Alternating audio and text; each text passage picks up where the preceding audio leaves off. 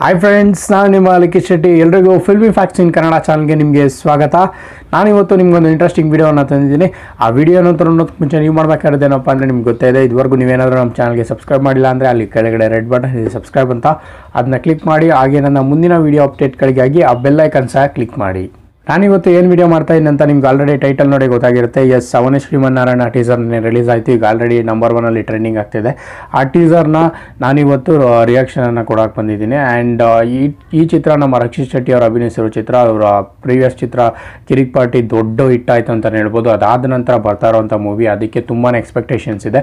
ರಕ್ಷಿತ್ ಶೆಟ್ಟಿ ಅವರ ಮೂವಿಗಳಲ್ಲಿ ಇಷ್ಟ ಆಗೋ ವಿಚಾರ ಏನಪ್ಪ ಅಂತಂದರೆ, ಅವ್ರದ್ದು ಒಂದೊಂದು ಮೂವಿ ಒಂದೊಂಥರ ಡಿಫ್ರೆಂಟಾಗಿ ಮಾಡಿರ್ತಾರೆ. ಅವ್ರದ್ದು ಸೇಮ್ ಜನರಲ್ಲಿರಲ್ಲ, ಒಂಥರ ಡಿಫ್ರೆಂಟಾಗಿ ಟ್ರೈ ಮಾಡ್ತಾರೆ. ಅದೊಂದು ಅವರಲ್ಲಿ ಪ್ಲಸ್ ಪಾಯಿಂಟ್ ಅಂತಲೇ ಹೇಳ್ಬೋದು. ಆ್ಯಂಡ್ ಅವರು ಕ್ಯಾರೆಕ್ಟರ್ದು ಎಕ್ಸ್ಪೆರಿಮೆಂಟ್ಗಳನ್ನ ಮಾಡ್ತಾನೆ ಇರ್ತಾರೆ. ಇದು ಒಂಥರ ಇಷ್ಟ ಆಗುತ್ತೆ ಎಲ್ರಿಗೂ. ನನಗೆ ಪರ್ಸ್ನಲಿ ಇಷ್ಟ ಆಗುತ್ತೆ ಈ ವಿಚಾರ. ಬನ್ನಿ, ಇವಾಗ ಟೀಸರ್ ರಿಲೀಸ್ ಆಗಿದೆ, ಆ ಟೀಸರ್ನ ನೋಡೋಣ, ಅದಕ್ಕೆ ರಿಯಾಕ್ಟ್ ಮಾಡೋಣ. ಓಕೆ ಗೈಸ್, ಇವಾಗ ಟೀಸರ್ನ ಚೆಕ್ಔಟ್ ಮಾಡೋಣ. ಬನ್ನಿ, 3, 2, 1 ಗೋ.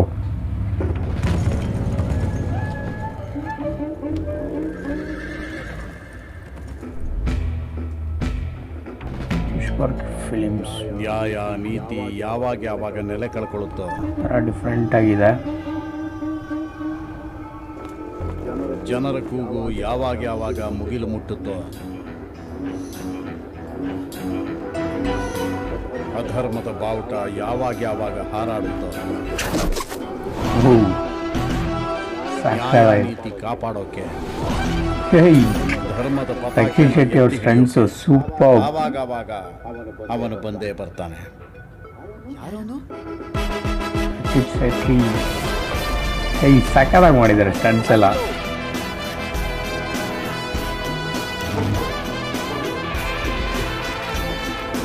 ಫ್ರೆಂಡ್ಸ್ ಜೊತೆ ಒಂಥರ ಕಾಮಿಡಿನೂ ಮಾಡ್ತಾ ಇದ್ದಾರೆ, ಸೂಪರ್.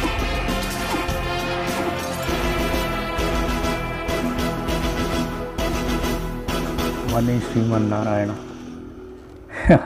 ಇದೊಂಥರ ಉಳಿದವರ ಕಣ್ಣಂತ ಅಲ್ಲಿ ಬರೋ ಥರ ಇದೆ.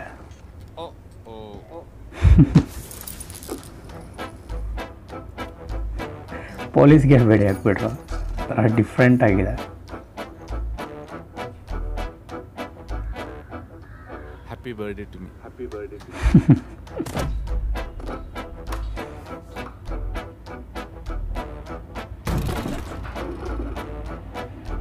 Maybe this December. Wow, teaser ಸಾಕಾಗಿದೆ. ಸೀರಿಯಸ್ ಆಗಿ ನನಗೆ ತುಂಬಾ ಇಷ್ಟ ಆಯಿತು. ಅದರಲ್ಲೂ ಮೇಯ್ನ್ ಟೀಸರ್ ಹೈಲೈಟ್ ಏನಪ್ಪ ಅಂದರೆ, ನಮ್ಮ ರಕ್ಷಿತ್ ಶೆಟ್ಟಿ ಅವರು ಒಂದು ಸ್ಟಂಟ್ಸ್ ಮಾಡಿದ್ರಲ್ಲ, ಹಿಂಗೆ ಮೇಲೆ ಬಂದು ಹಿಂಗೆ ಎಗಿರೋದು, ಅದೆಲ್ಲ ಸಾಕಾಗಿದೆ. ಸೀರಿಯಸ್ ಆಗಿ ನಾನು ಎಕ್ಸ್ಪೆಕ್ಟೇ ಮಾಡಿಲ್ಲ ರಕ್ಷಿತ್ ಶೆಟ್ಟಿ ಅವರು ಈ ರೀತಿ ಮಾಡ್ತಾರೆ ಅಂತ. ಒಂಥರ ರಕ್ಷಿತ್ ಶೆಟ್ಟಿ ಅವರು ಇದರಲ್ಲಿ ಡಿಫ್ರೆಂಟಾಗಿ ಟ್ರೈ ಮಾಡಿದ್ದಾರೆ ಸ್ಟಂಟ್ಸ್ ಎಲ್ಲ. ಆ್ಯಕ್ಚುಲಿ ಅವ್ರ ಪ್ರೀವಿಯಸ್ ಮೂವಿಗಳಲ್ಲಿ ನೋಡಿದ್ರೆ ಸ್ಟಂಟ್ಸ್ ಎಲ್ಲ ಇರೋದೆಲ್ಲ ಕಮ್ಮಿ, ಬಟ್ ಈ ಥರ ಸ್ಟಂಟ್ಸು ಒಂಥರ ಸಕ್ಕತ್ತಾಗಿ ಮಾಡಿದ್ದಾರೆ. ನಂಗೆ ತುಂಬಾ ಇಷ್ಟ ಆಯಿತು. ಅದು ಮೇಯ್ನ್ ಹೈಲೈಟ್ ಅಂತ ಹೇಳ್ಬೋದು ಟೀಸರಲ್ಲಿ. ಇದಾದಮೇಲೆ ನೆಕ್ಸ್ಟ್ ಇನ್ನೊಂದೇನಪ್ಪ ಅಂದರೆ ಕ್ವಾಲಿಟಿ ನೋಡೋದಾದ್ರೆ ಸಕ್ಕತ್ತಾಗಿದೆ. ಮತ್ತು ಕ್ಯಾಮ್ರಾ ವರ್ಕ್ ಆಸಮ್ ಆಗಿದೆ. ಒಂಥರ ಕ್ವಾಲಿಟಿ ರಿಚಾಗಿ ಕಾಣಿಸ್ತಾ ಇದೆ. ಆ್ಯಂಡ್ ಈ ಟೈಮಲ್ಲಿ ನಮ್ಮ ಸ್ಯಾಂಡಲ್ವುಡ್ಗೆ ಈ ಥರ ಒಂಥರ ಕ್ವಾಲಿಟಿ ಬೇಕು ಅಂತ ನನ್ನ ಒಪಿನಿಯನ್ನು. ತುಂಬಾ ಚೆನ್ನಾಗಿದೆ. ಆ್ಯಂಡ್ ಟೀಸರು ಓವರಾಲ್ ಹೇಳೋದಾದರೆ ಒಂದು ಸೂಪರ್ ಟೀಸರ್. ಆ್ಯಂಡ್ ಇದನ್ನು ಕಾನ್ಸೆಪ್ಟ್ ನೋಡಿದ್ರೆ ಒಂಥರ ಡಿಫ್ರೆಂಟ್ ಅನಿಸ್ತಾ ಇದೆ. ನಾನು ಆಗಲೇ ಹೇಳ್ದಂಗೆ ರಕ್ಷಿತ್ ಶೆಟ್ಟಿ ಅವ್ರದ್ದು ಒಂದು ಮೂವಿಗೆ ಒಂಥರ ಡಿಫ್ರೆಂಟ್ ಕಾನ್ಸೆಪ್ಟು, ಒಂಥರ ಡಿಫ್ರೆಂಟ್ ಜಾನರ್ ಇರುತ್ತೆ.